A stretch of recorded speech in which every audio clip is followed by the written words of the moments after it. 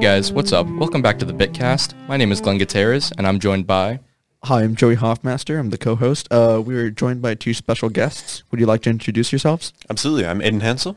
And I'm Ookie Bookie. You might know me from such films like Ookie Bookie Awakening and Ookie Bookie Revival. So anyway, today we're going to be talking about the award-winning film, Age of Dinosaurs. This movie has gotten very high praise from the box office. Oh, of course. Although it did not show in theaters, it got a lot of streams off of YouTube, and it's just a very influential film. Glenn, would you like to talk more about it? So let me just say that this movie is incredible. It's very influential. The effects, I may say, are... I named my first child after the main character, actually. Oh, really? Oh, yeah, cool. I did. So I just want to say that, they used a mix of like digital and then practical effects. So the movie Jurassic Park? Yeah. So, Jurassic Park sucks compared to this movie. Yeah. Like, if you see the effects of CGI in live action... You can't compare CGI and animatronic dinosaurs to real dinosaurs. That's a fair point, I think. Yeah. Well, yeah. Well, because were the dinosaurs real on this set? I couldn't even tell. Really? Wait, they were real? Yeah, of course. Where do you Oh think, my gosh. Where do you think you get dinosaurs from? I'm sorry. I thought it was just really good CGI. Yeah, wait. I did not know. Hold on. Let me look this up. I did a whole research paper about what CGI and what practical effects were in this movie. But Seems like you wasted your time because they used none. I probably did. Yeah, it does say that they used 12 dinosaurs in the filming of this movie. Really? Yeah. Does it say where they are now? It does not. No. They might have been taken by the Ukrainian government. Oh. I know that the most famous dinosaur, Jennifer Lawrence, she died. Yeah, in a car accident. Oh, really? What? Yeah. Wow. Yeah, it was kind of like a Princess Diana sort of situation. Oh. But with dinosaurs. I see. Aiden, and do you know that these were real dinosaurs? Because to me, it just looked like CGI. No, I had no idea. It really, it gets a lot of comparison to Jurassic Park, and Jurassic Park was only 20 years earlier than this movie, and this movie is just marginally better in terms of quality of animatronics, is what I thought. But now that I know they're real dinosaurs, that brings a lot of realism into the movie. So I think that definitely influences my opinion of it. Yeah. Yeah, I remember I was talking to the director actually about it. And yeah, Danny DeVito, you guys might know the guy. Yes. Really? Yeah, is he really that short in real life? No, he's massive. He's like 6 foot at least. Wow.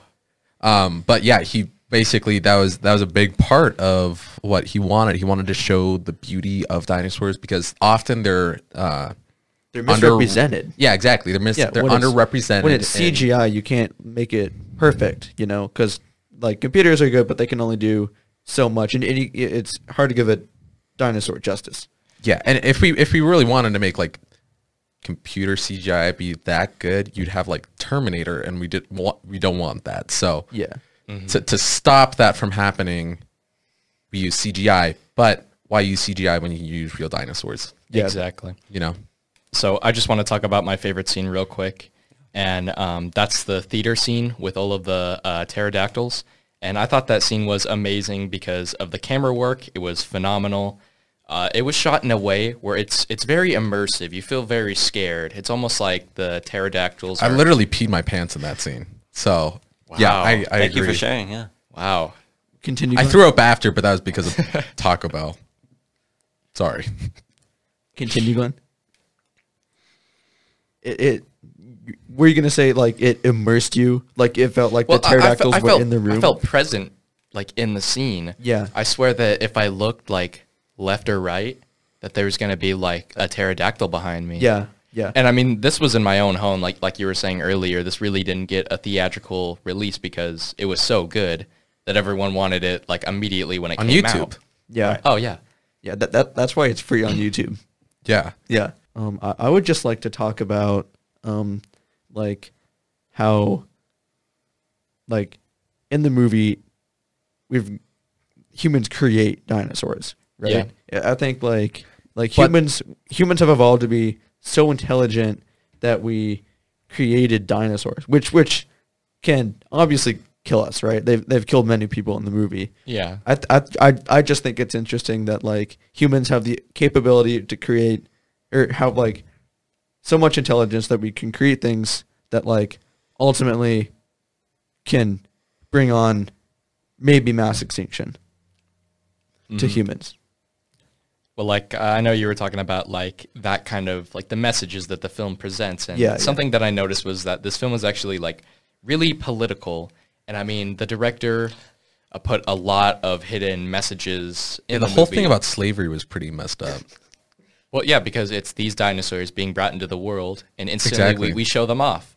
Remember the scene where they're in the glass cages and the audience is looking at them. That's basically slavery. Yeah, that's very inhumane when you think about it. I mean, especially because the dinosaurs were real, and Yeah. like they had to trap them in a glass cage for many hours, like many days of filming. Thankfully, they put plants in there so it produced oxygen and they could breathe. So Yeah. Yeah, don't worry.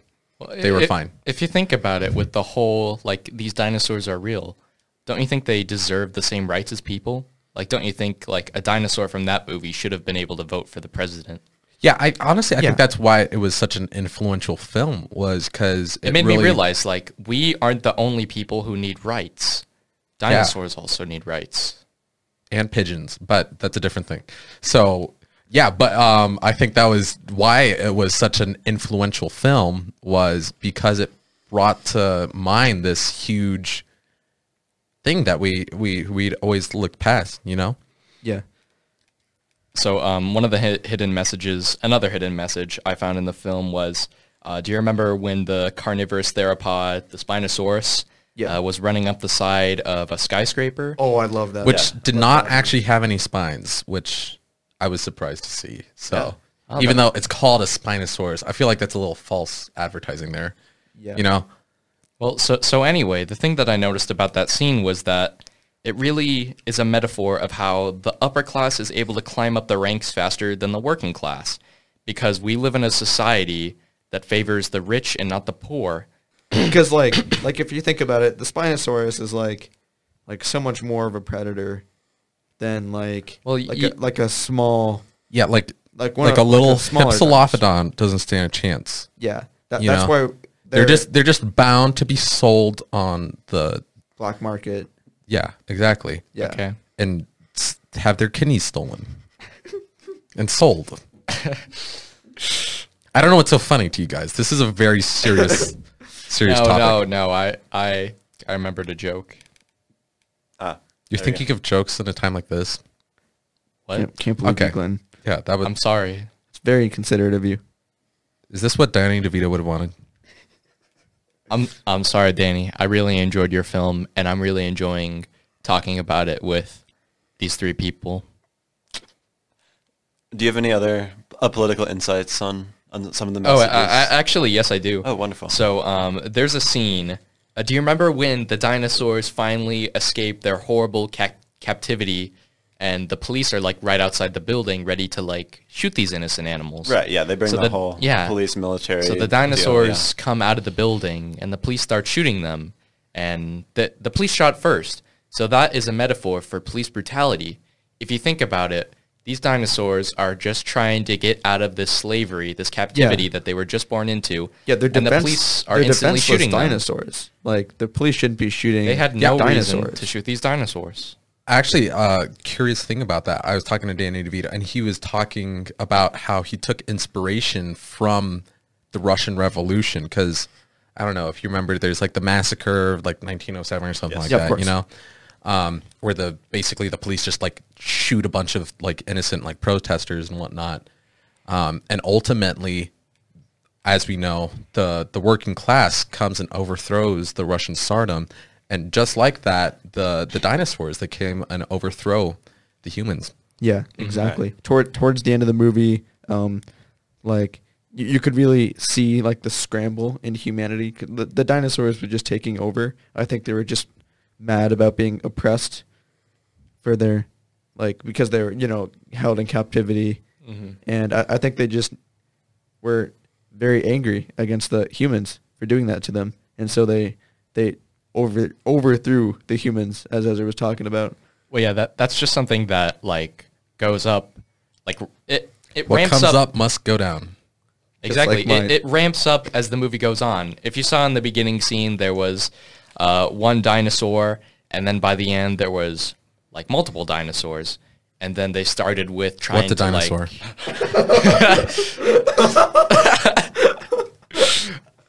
My friend, dinosaurs are in the movie that we're talking about right now.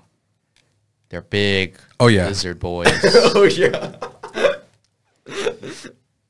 Yeah, I do agree with the underlying message, the inspirational story of the dinosaurs being put in glass cages and shown off to everyone, to like, you know, the really triumphant ending where they're all standing on skyscrapers and all over the city eating people.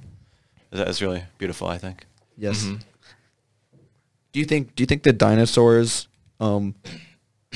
escaped the city and started rampaging other cities across the U.S.? Well, I think that's what they wanted to do, but sadly, the movie they didn't want a sequel. So you know how you have those like very influential, really good films, like one-hit wonders. Exactly. Just has to that's stand what this alone movie was. because of its This was the Michael Jackson. He was a one-hit wonder, you know, of the film universe, you know? Oh yeah, exactly like Michael Jackson. Yeah. So I mean, they didn't want to ruin the original message by doing Age of the Dinosaurs World Tour. That was the sequel that they had in mind. Right. But thankfully, Danny DeVito was like, "No, we can't do this. It'll ruin Yeah, the he film's didn't want to reputation. do it just for money. It'll be a cash grab." Yeah.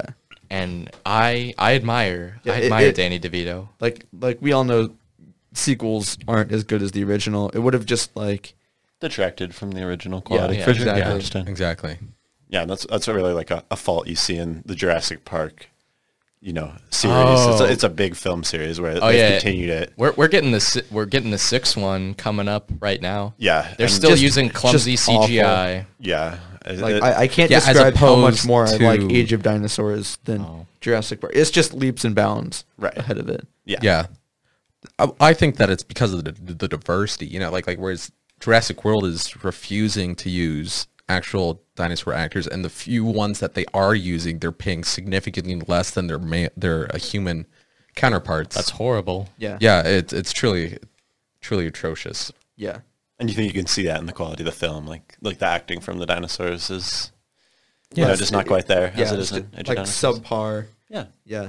I think that And makes sense. I think, if I'm not correct, the pterodactyl in Age of Dinosaurs, I think he won an Oscar. Really? Oh, wow. Yeah. Yeah, for the one scene in the theater that you were talking about, Glenn. Oh yeah. Yeah. I was actually about to talk about that. Like that pterodactyl. What is his name? Ben Cooper or something.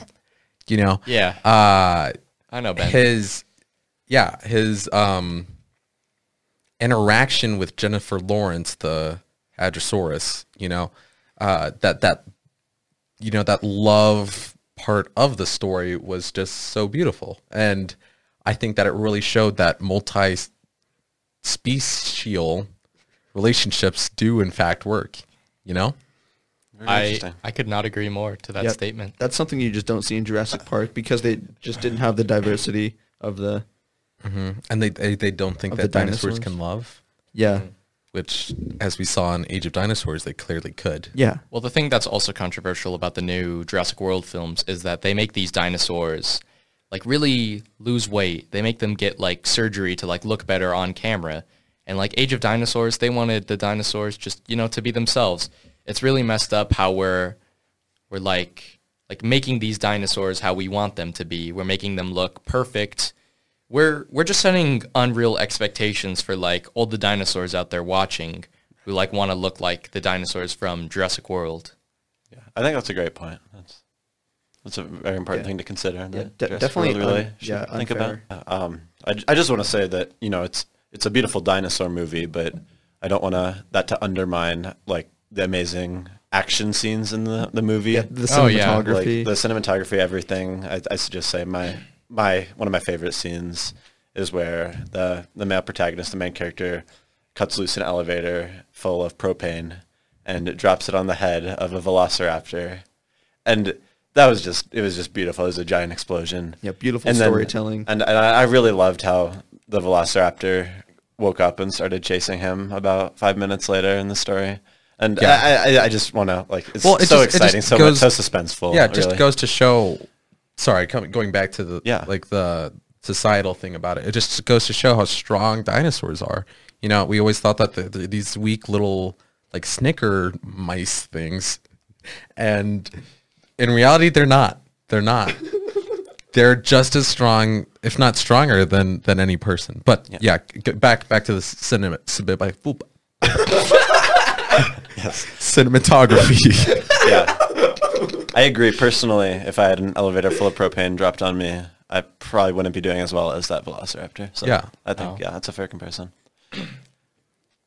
But yeah, like fun fact, whenever a dinosaur ate a person in that film, the reason it was so realistic looking was because it was real. Wow. Really? Wow. You're telling Yeah. me that the real dinosaurs ate real humans? Yeah, they took convicts on death row, and to make it look, they kind of, like how, like the Greeks and stuff, like they would, whenever like a character died in it, they'd have like a prisoner get like actually killed so it looked realistic. Yeah, yeah. They did the same thing with this film actually. Yeah. Wow. I mean, it's great to integrate all parts of Greek culture back into modern Yeah, day. yeah. I think we should do that more, like our school plays.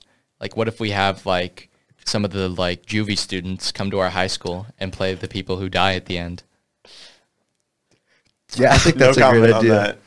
that. Personally. I think that's a great idea. Like you can really learn more about this movie than like how to act and like how to like have good storytelling.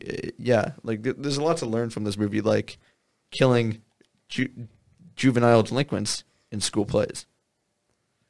See, That would be a good way to stop delinquency with juveniles because, Yeah, you know, I wouldn't care about dying regularly, but in a school play, you bet your ass I would be. yeah, because then scared everyone would be about dying. watching. It'd be embarrassing. Yeah. You know? well, guys, I think that's a wrap. I think we've really covered everything about this movie, and I really hope that whoever is watching or listening to this podcast will go out themselves and watch it. So I just want to say thank you to my amazing co-host, and any words from our special guest? Yeah, just make sure to watch my next film, Ookie Bookie versus the Predator. Yeah, Arnold Schwarzenegger is in it, and Thanos. So it will be, honestly, will probably be one of the best films of my career. That's exciting. Very exciting. Yeah, Make yeah. sure to see it. I would just like to thank our special guests again for coming into the studio today. Yeah. Thank you for having us. Yeah, of course. Oh, you're welcome. We'll see you guys next time on the Big Cast. Goodbye. Okay, that was good. That was good. We need to cut a lot of stuff out. Glenn,